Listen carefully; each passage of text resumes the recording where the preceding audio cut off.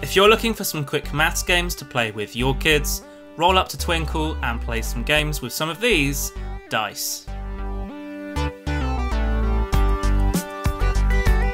Hi there, I'm Jack from Twinkl, and today we're looking at some quick and easy maths games you can play with some dice.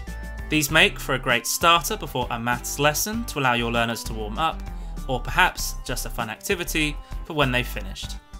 You could play some extremely simple games like being the first to collect the numbers 1 to 6 by taking it in turns to roll the dice, or rolling 2 or more dice and multiplying these numbers together.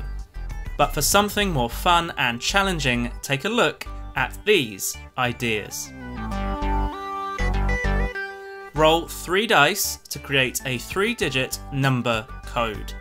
Then roll 6 more dice to find a random group of numbers. Using these 6 numbers and any operations, you need to make the 3-digit number code.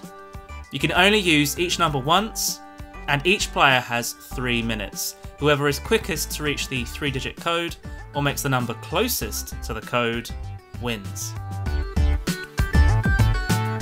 Draw a 4x4 grid that looks a bit like this.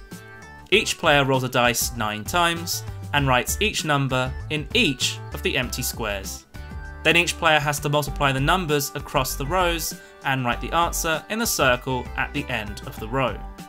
Then do the same for the columns, multiply the numbers going down the column and put the answer in the circle at the bottom. Finally, multiply the 3 row circles together and put the answer in the star. Check for the correct answer by multiplying the circles at the bottom of the columns too. The winner is the player with the largest number in the star at the end. Download this multiplication dice game resource. Each player takes it in turn to roll 2 dice, multiply the 2 numbers and colour the correct answer on your grid.